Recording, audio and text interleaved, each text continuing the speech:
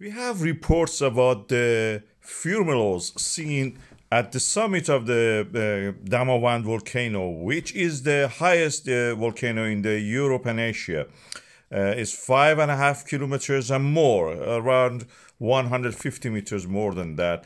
And today they have been observing fumaroles degassing at the summit of the volcano. This is less than 24 hours after the earthquakes in the nearby area, where the fault line actually is related to this, comes and is covered by the recent lavas from this volcano. Of course, the last time it erupted was around 7,000 years ago, but this was enough to cover part of that fault line, make it invisible. And this fault line is now having several earthquakes. Of course, there are geophysical stations at this area, seismograms and everything is available. We have a 10-year trend showing that where the location of these earthquakes are. And we can show you that this is the location of the Damavand volcano near Tehran, the capital of Iran in the southwest Asia. And this is the location of the fault line. This is the location of the Damavand volcano. The location of this earthquake was on the Talegan thrust fault. These are the fault lines created by the pushing of the Africa and Arabia against Eurasia, pushing up, creating huge mountains. You can see that the Talegan fault line, I mark it for you here, and this is Damavand itself.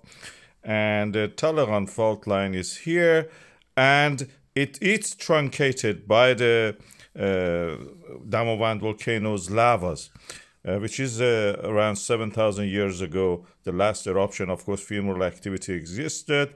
We are talking about the very high mountains. Thrust fault lines in this area created something like Azadkooh, that you see the image of it here, pushing up the rocks vertically, almost 4,000 meters. This is more than 4,000 meters. Many summits are there around that or above. And in these areas in Asia, we are talking grand scale of everything is bigger than what you are used to see in the rest of the world. And Alborz Mountains of Iran, you can see here. And the summit, the highest summit in this area, the highest peak in the Eurasia, which is the Damavand, is one of those grand scale volcanic areas. And you can see that here. It is created, of course, I have a video about it, but by the delamination. It's close to the capital, Tehran, capital of the Iran, Tehran. You see all kind of lenticular clouds. The scale of this volcano, I'm trying to show you to here. That yellow dot, you saw that was one of the volcanoes in the Reinis Peninsula of Iceland. The orange one is Sakurajima. And what you see as a volcanic cone here is Shisholdin, and Damavand, who is well above them, almost twice the size of Shisholdin. If you put Damavand in the Reinis Peninsula of Iceland, this will take this amount of the land. The eruption style of it will be very similar to the Klyuchevskaya that we have in the Kamchatka Peninsula. I have a video about this volcano. I will put it at the end here. You can watch that also.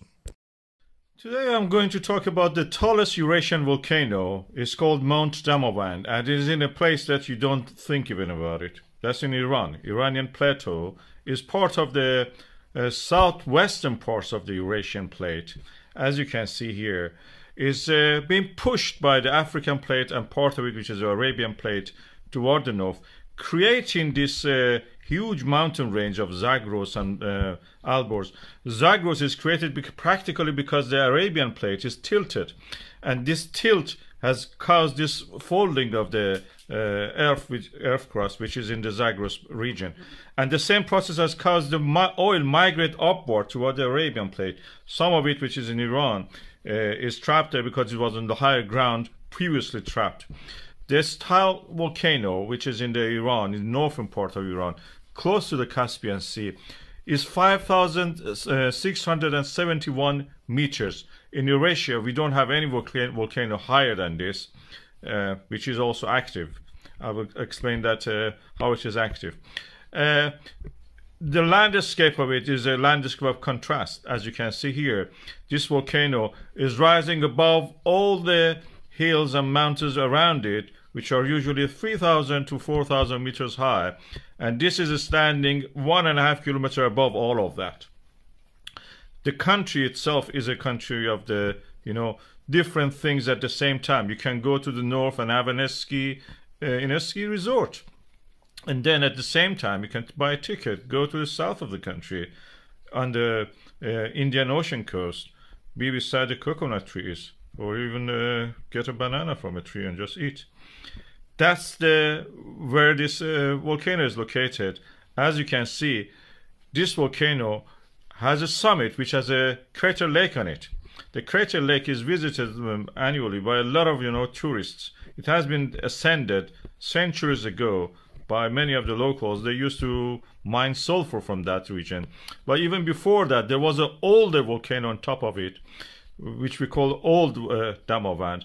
The Old Damavand was blown up in a super explosive event, which actually blew the top of the Old Damavand and created the young Damavand later, which is what you see here. The Old Damavand, you can see it even in a simple picture like that. The Old Damavand is under the yellow line, and the new Damavand is on top of it. This tilting of the plate has caused something fascinating happening to that region of the Alborz Mountain. We call it delamination. You can see it in the metalwork. It's easy when you press a metal under a stress, it will form laminations.